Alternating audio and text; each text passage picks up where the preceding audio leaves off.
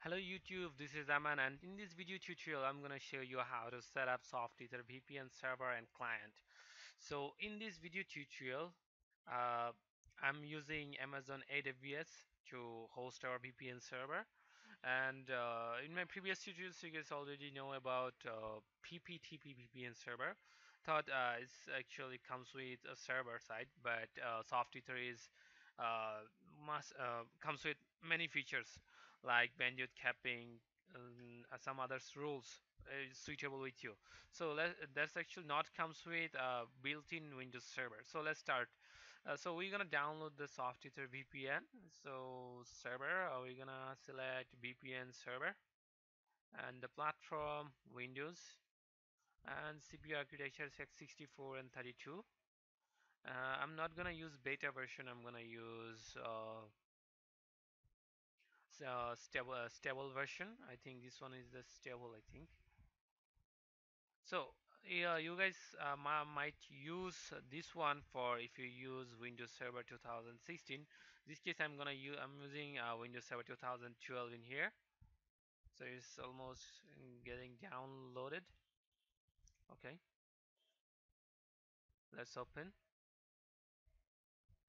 Okay, so I'm gonna start installing the Windows SoftEther VPN server. It says three options in here. We're gonna use SoftEther VPN server, and I agree. Just ignoring the agreement. Advanced install for all. Enter computer because this is the server. Make sure you install this one.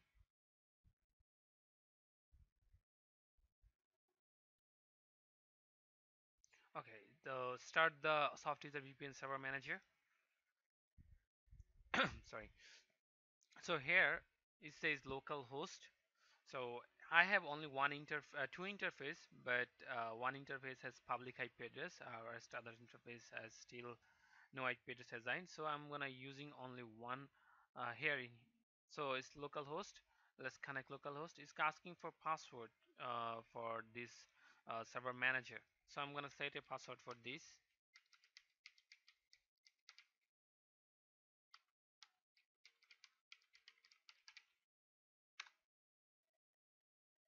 Password set, and server comes up. So this is the actual setup page. So what I'm gonna set up is remote access VPN server. You can see the diagram in here, which is the VPN server and connecting with VPN clients. You could have sites on this server, so it's actually you can access by site by VPN, or you can directly access. It's up to you. So I'm gonna using remote access VPN server in here. So press next. No. Current setting VPN bridge will initialize. Yes, VPN bridge is needed because let's give the name of VPN hub is VPN. Let's give the name SE VPN, the bridge name, and you can see the public IP address of my server, and you can see the dynamic DNS host name. So I can change the dynamic DNS host name. Just copying the this stuff. So I'm gonna you can change like the your any of your host name, like let's give the name is uh Uhio, sorry, uh server 6x. Let's see if this available or not. Okay, it seems server 6x is available, so I can use this IP address to connect server, or I can use the dynamic DNS to connect server. So you have a DNS key, so you can change control the key of the dynamic DNS. So let's exit this option right now. So here is asking for if you like to set up IPSec VPN settings. So I'm gonna use IPSec. Actually, I don't use IPSec. Instead, I'm gonna use OpenVPN. So let's configure IPSec in case if I use Android or any device to connect with IPsec like Cisco router or anything. So enable IPsec. This is an IPsec options, and you can use this option for IPsec tunneling.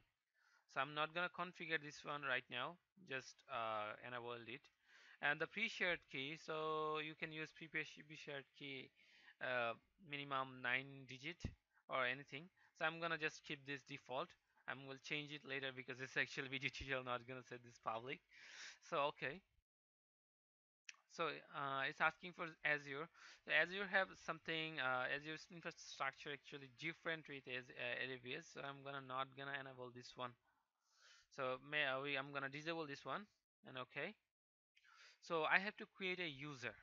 So I'm gonna use a user demo, full name, test user, anything you can use. Password, you can use certificate. So I'm not gonna actually enlarge the video. So gonna use a small password options in here. It's reliable for me, but I'm strong. I'll recommend to use certificate options because it's highest level of encryption or security system. So certificate demo password. Let's give it password in here.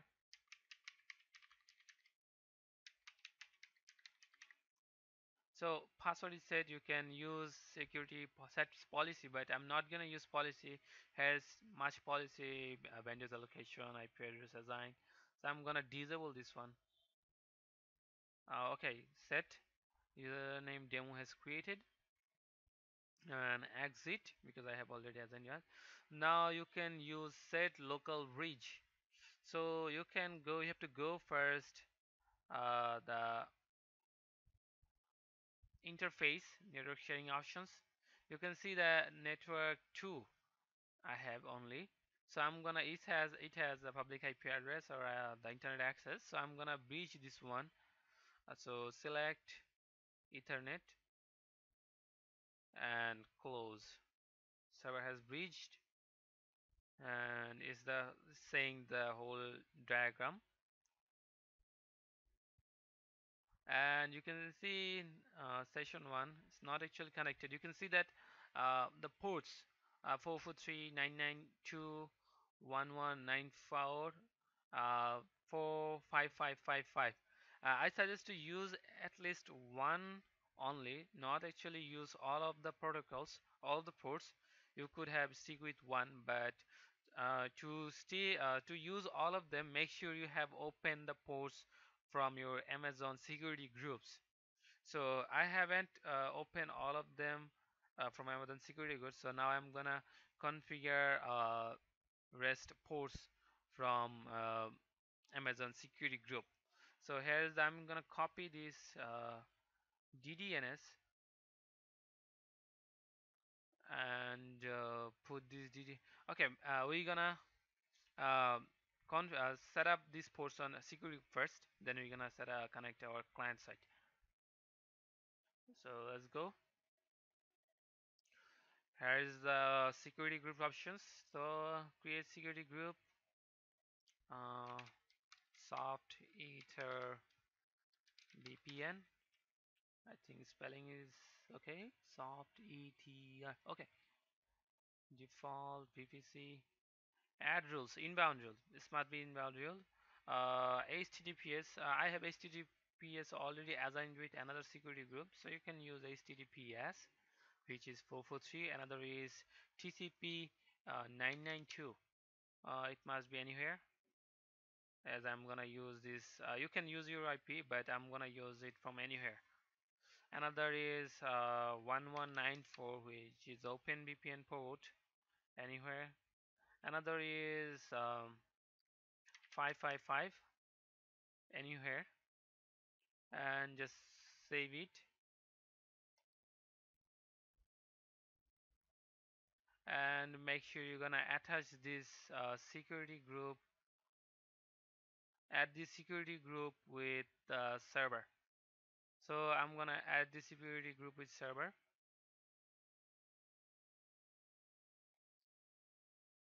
attach change security group and SoftEther assign. That's it. So let's back to our server. So here is our server. Now, now let's check. We will check the port is open or not. It must be port open, but to clarify uh, the ensure the proper possibility, that's why I'm gonna check the port, because not all guy will use Amazon. So that's why actually I'm gonna showing the ports. 443 443 open, 992 open, 1194, sorry, 1194 open, 5555 open. Okay, everything is open. So let's go to our client side. So we're gonna configure our client server to connect internet. So here is our SoftEther VPN client. Sorry, I forgot to set up the video, because it's nothing about nothing to show setup. Just download the SoftEther client manager and install it. It's nothing else. So it must ask for a virtual adapter. Just creating virtual adapter. I already created one. So let's start it to add VPN manager connection. Add VPN connection. Double click on it. Let's click on my server and host name. That host name I used on my server.